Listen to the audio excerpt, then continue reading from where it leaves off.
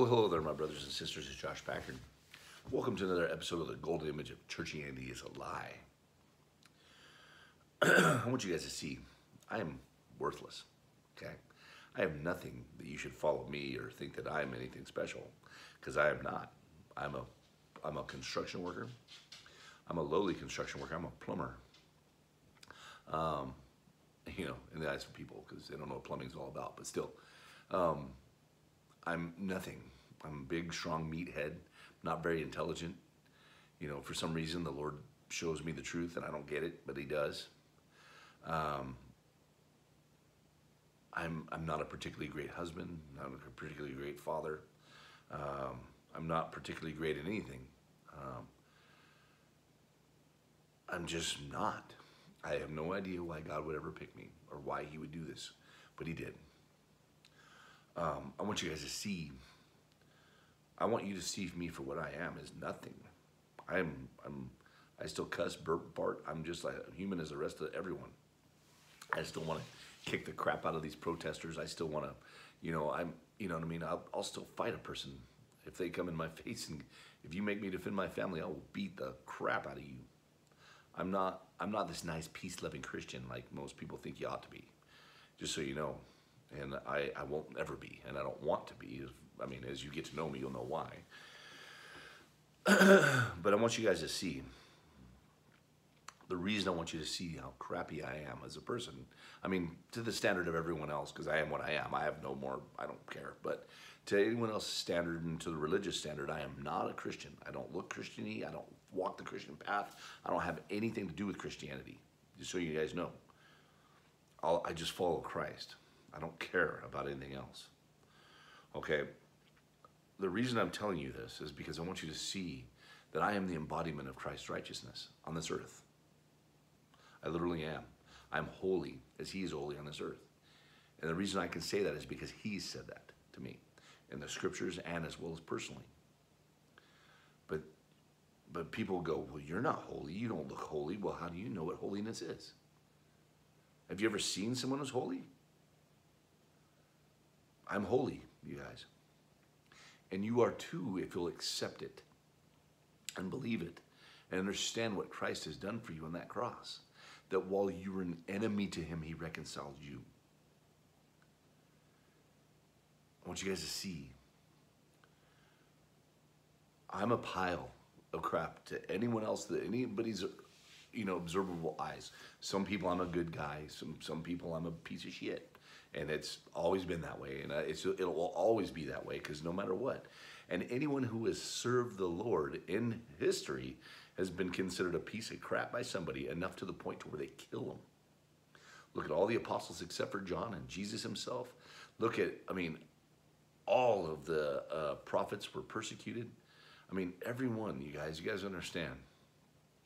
If everybody likes you, you're probably going the wrong way, just so you know. If you're just lukewarm and easy to where you're not too hot nor too cold, you're just right in the middle all the time, and you just try to get along with everybody, you might be the Church of Laodicea, or you might just be a Laodicean yourself. But anyway, it's time to take a stand.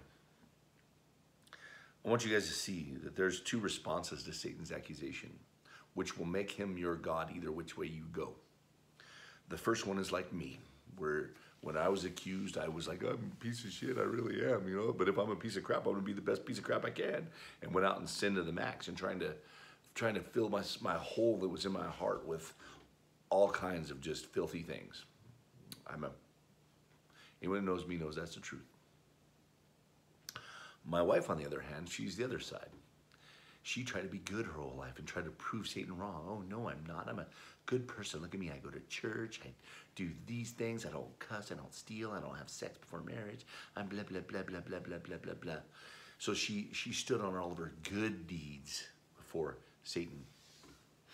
But the thing is both of us serve Satan, not realizing it.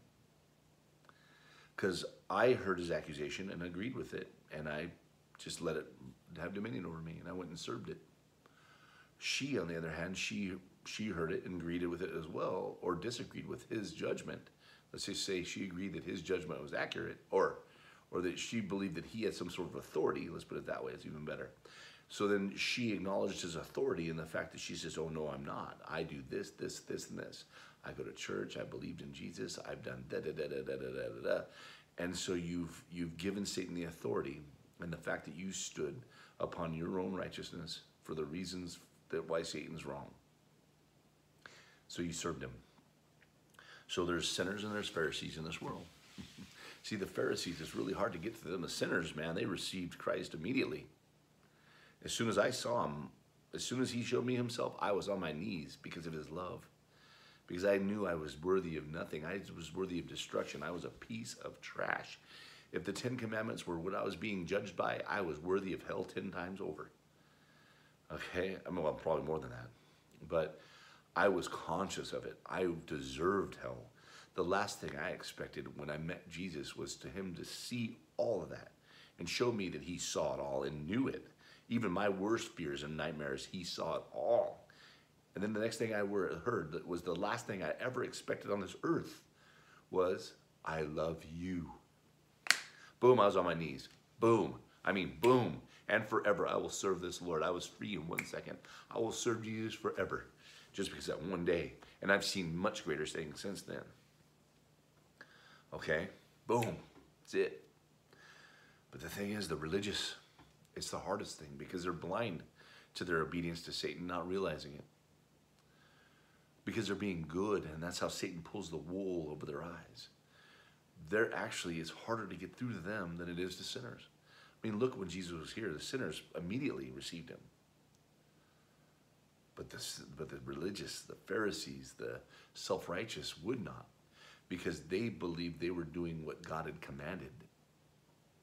But they didn't realize that they were acknowledging Satan's authority by evoking that they were obedient to the law. Where the right reaction when you're accused is what Abel did. What God did when he slaughtered a lamb instead of Adam and Eve. When Abel offered of the flock, to where everyone points to the Messiah, to that blood alone. The 2 cherubim on the mercy seat, the witness of that blood and that blood alone. So when I look at myself, I cannot, well, you know, my friend Trent sent me a meme a long time ago, which is just so great, but it was Martin Luther said, when I consider myself, I could never see how I could be saved. But when I consider him, I cannot see how I could be lost. And that is the truth. So then I don't play that game with Satan anymore. I don't even acknowledge his authority in one little bit.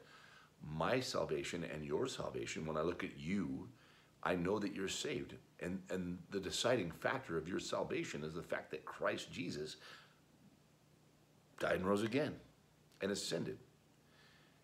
That is the basis for my foundation, for all of my faith, and for all of my assuredness in my salvation as well as yours, though I've never met you.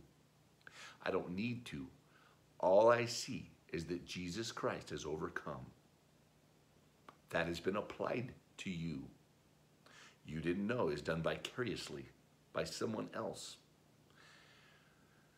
But there's been somebody in the stead of Satan who has been telling you, oh, no, no, no, no, that doesn't apply to you. You're not saved. You're not in the likeness and image and dominion of God unless you believe. So what happens is since you can't believe that you, as you stand as an enemy, are right before God, because you won't accept that sacrifice, or you don't even know, or you're ignorant of it, then if you go and try to believe, now you have to enter into the tree of knowledge of good and evil and a kingdom of your imagination, because you'll never find the kingdom of God in the knowledge of good and evil. You can't enter the kingdom of God as long as you're acknowledging Satan's authority. You can't enter in, because Satan is still your Lord.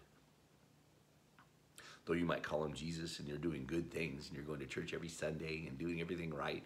You don't cuss, you don't burp, you don't fart, you don't do anything. You always think pure thoughts, or you like people to believe that you do. You go to church every Sunday, you're in your Bible every day reading devotionals, but it doesn't do anything for you. You can't see or understand anything. You can't wonder why. But you still put your nose in there because you like to follow the rules. You like to be patted on the back by men, and you like to be told that you're right. But you're wrong before God.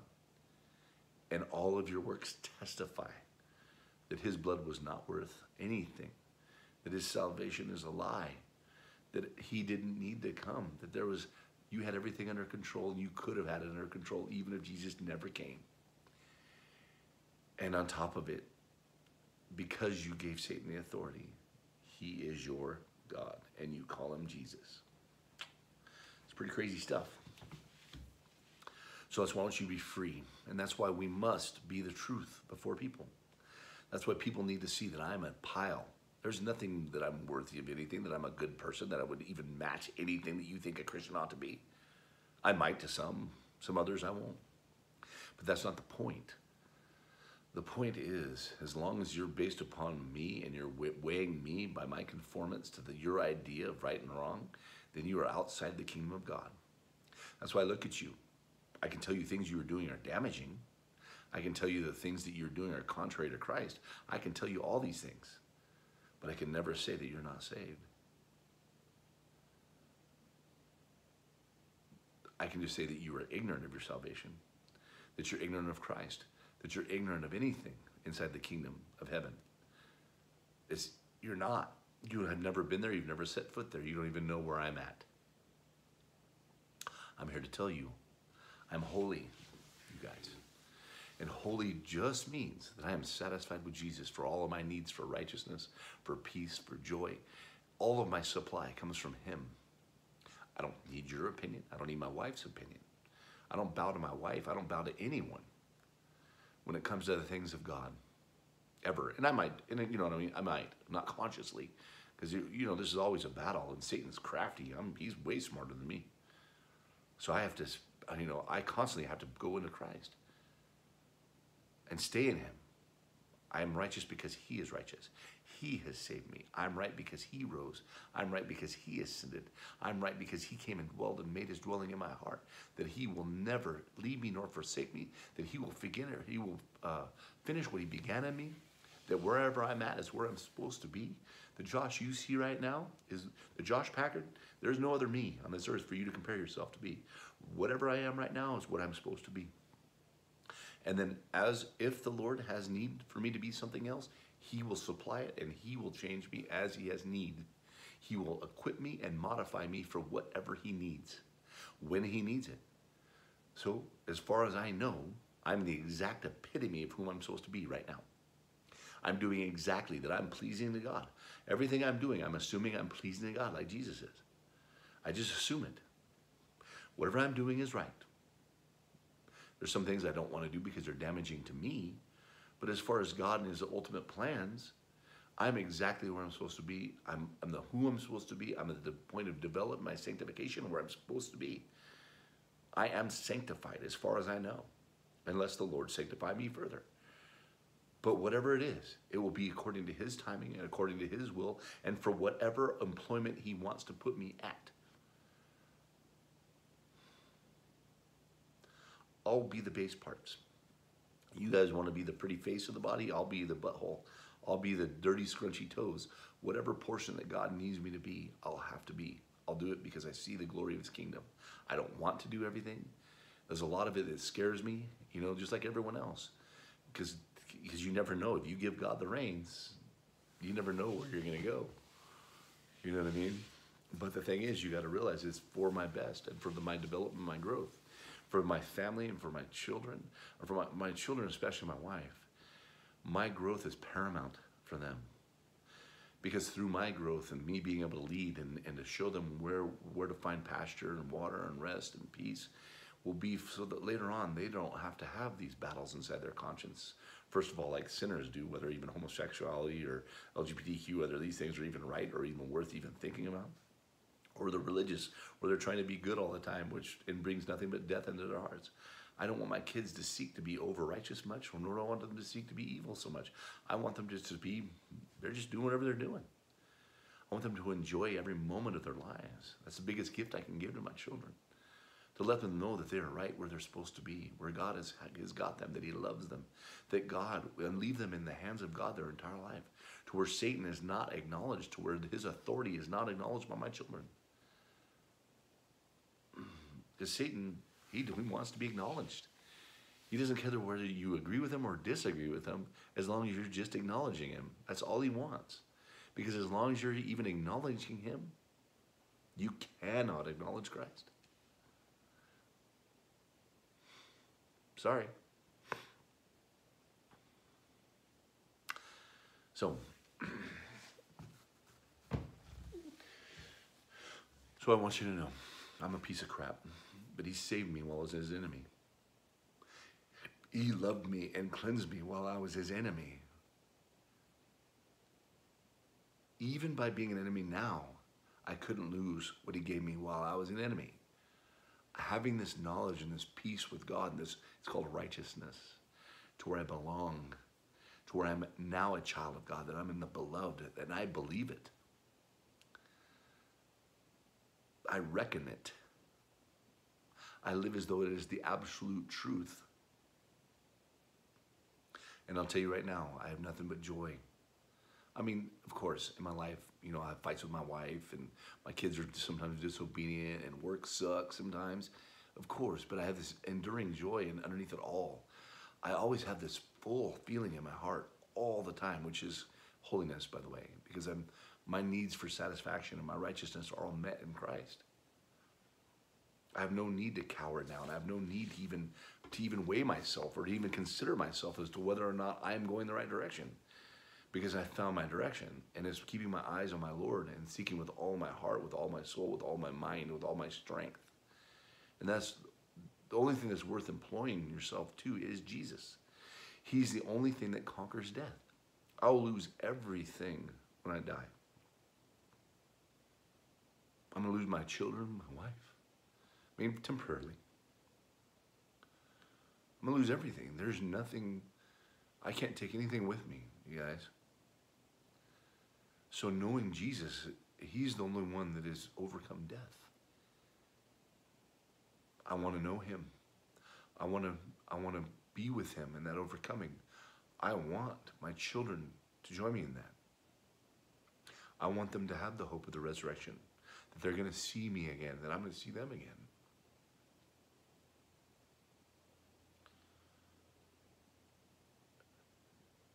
Because the fear of death is what's controlling the entire world, you guys. Everything's finite. All our resources are finite. Life is only finite, so you got to get what you can before you die, because it's coming. And that's all they have, you guys. That's all the religious have. Oh, well, we're going to go to heaven someday. Well, heaven's not really a place, you guys. Heaven's a state of mind with Christ. It's being a cleansed conscience with him, being in fellowship with Christ. That's heaven, you guys. Whatever the afterlife is, I know it'll be great because I know him who made it and who loves us. I mean, that's great. I do see that. But you realize there's nothing in the Bible describing that. It's all talking about now, you guys. Everything is for now. Overcoming now. Living as overcomers, which I am an overcomer. I'm one of the overcomers, and I'm trying to teach you how to be an overcomer too. I've overcome Satan and all of his works. I've overcome it because I put my faith in Christ. I've washed myself in his own blood. I've purchased gold refined by fire. I have the Lord Jesus Christ. Nothing can stop me now. Not even Satan. He can't, because it's like I've clothed myself in Christ. And I see that as like like an exo frame with Christ. So it's like you know what I mean? And I move my one little hand, and it's like this big giant freaking arm goes out in front of me. You know, it's just kind of like, remember if you've seen the Kung Fu Panda 3, whenever he gets inside that big dragon, and he makes that chi dragon, and that big dragon's like kicking butt for him, and he's moving his hands and whatever else, but it's the dragon really doing it. Well, that same principle is kind of like with when we clothe ourselves with Christ. I know it, and for me, it doesn't seem like I'm doing much, because it's like I'm just slowly chipping away at people, but every day I'm preaching. And it's always the last person I expect is the one that hears it. You know, it's just, it always is. So, I mean, I don't know. I just want the whole world to hear the Lord and quit acknowledging Satan and acknowledge that sacrifice. Acknowledge that Christ is the Lord. Acknowledge it, not just intellectually, but to literally live as though you're saved. Live as though his word stands over Satan's.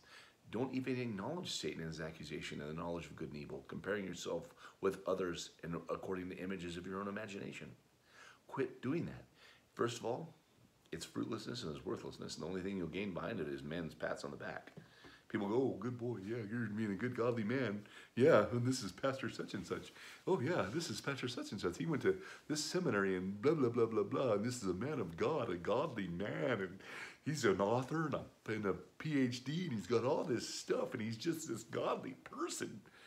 Well, that fuels so much of what they do. And the people saying, oh, no, no, no, no. I like Chuck Swindoll. Oh, no, no, no, no. I like John MacArthur. Oh, no, no, no, no. I'm a Greg Laurie man myself. Or I'm a blah, blah, blah, blah, blah, blah, David Jeremiah, blah, blah, blah, blah, blah. Or all these people. And trust me, they did not die and raise for you. They are only men with like passions. When they open the scriptures, it doesn't say anything different to them than it does to you. Though they read it differently, though they see it differently sometimes. But the thing is, you have the same access, you have the same spirit as they do. Well, if they had the spirit, you get what I'm saying. But what makes them preeminent over you in any way or shape or form? I don't bow before any man. I have the scriptures myself. The Lord has revealed himself to me. He says in his scripture that he says that he'll write his laws upon my mind and in my heart. There'll be no man need to teach another, know me, for all shall know me, from the least unto the greatest. Anyone that claims to have more knowledge than you, or acts like they do, or acts like they're good, they're an agent of sin, the enemy, just so you know. All right, my brothers and sisters, be strong, overcome. You have him now from the beginning. He loves you. You have been redeemed. You are holy as he is on this earth. Now it's reckoning it, living like you're saved, living like the battle's over, living like Satan is no longer here, and acknowledging that he has not even one place to put his foot because Christ has conquered everything. He's ransacked everything. Everything belongs to Christ. There is not in heaven, not on the earth, not under the earth, nor in the seas is there any place for Satan to have any rule anymore. He's an illegitimate authority. Quit obeying him. Quit acting as if his word means anything. Quit trying to exalt yourself. Quit abasing yourself. Quit it. Everything is bound up into as whether or not Christ rose from the dead. If he rose, then you are perfect as he is perfect. And that is the word that he has spoken to you. That is the scriptures. That is exactly what Christ came to accomplish. If there is anything less and you are anything short of that, then you deny him in an entirety. You guys got to understand. I don't know yet what perfection feels like or looks like 100%. But I assent to the fact that Christ has done it. Whatever it is, and as he manifests it to me, it is the truth. I don't care. Satan is no longer in charge. He has no more dominion. He has no more, nothing on this earth, or under the earth, or in the heavens, or in the seas. He does not have anything. He's not Lord of anything that you should listen to him. In anything or any matter. To agree with him or disagree with him is still to acknowledge him. Stop it. All right, my brothers and sisters, when you are accused, point to Jesus and him alone as to why you're still accepted in the beloved, why nothing can remove you, why nothing can change it, why it's done is Jesus. Point to him for yourself, for unbelievers, for Mormons, for Muslims, for Jews, for anyone who doesn't know it. This is the information they're missing, that Christ has utterly save them. All right, my brothers and sisters, have a wonderful day. Overcome. Christ has done everything. All right, he loves you. Have a good day.